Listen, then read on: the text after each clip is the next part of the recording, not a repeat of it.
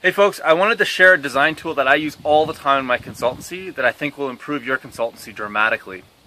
It's called the Solar Pathfinder, and it's a tool that you can use to analyze the solar radiation coming into a site or the shade that a site may be subject to at any time of the year for the entire portion of the year at any time of the day. So that was a lot of stuff that it does in a very, very short period of time.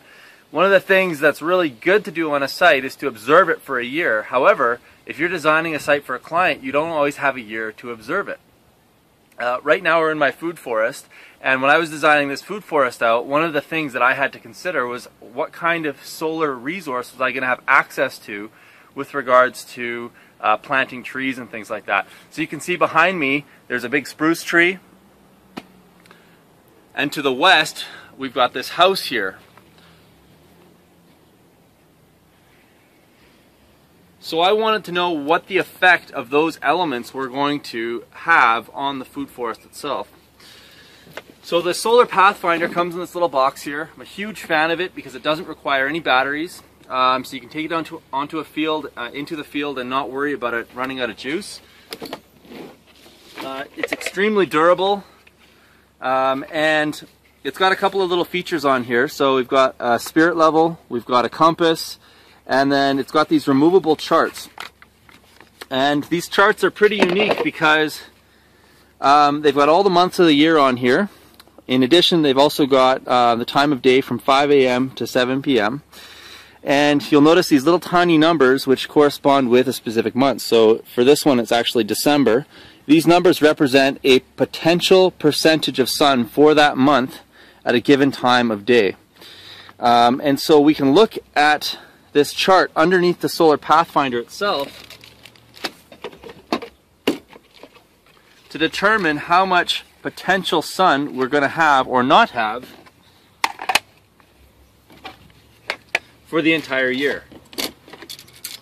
Now, in the blog that I'm writing, or I've written, I've put another video resource from Solar Pathfinder itself, which actually takes you through step by step on how to use this device here. But I'll just show you a couple of little things. So let's say I wanted to place a tree right here, and I wanted to know how much sun I needed. The rule of thumb is you want about 5 to 6 hours of direct sunlight per day. So that's what we'd be testing this against. So the first thing that we do is we place the stand where we think we're going to place the tree.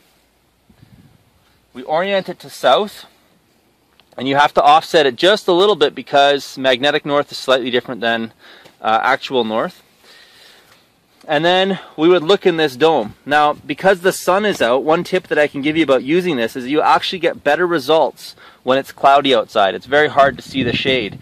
And in the second video that I'm going to put in the blog, it has a much clearer description of how to actually go about analyzing sun and shade. Regardless, if you do a lot of design and consultancy, I highly recommend checking out solarpathfinder.com. In addition, check out our blog, and you'll see additional resources for this tool itself. There are a couple other tools on the market that do use batteries and have kind of an integrated digital camera, but I'm not a huge fan of them because the batteries could potentially go dead right when you need it. And the last thing that I'll say about it is Solar Pathfinder does have a piece of software that you can get for it as well that will allow you to do photovoltaic and solar thermal analysis and put all the data in, put in your climatic region, and then it'll actually spit out a certain number of kilowatt hours, which is a measure of electricity, or thermal output for a specific thermal power panel or photovoltaic panel. So great tool, highly recommend it. Hope that was helpful.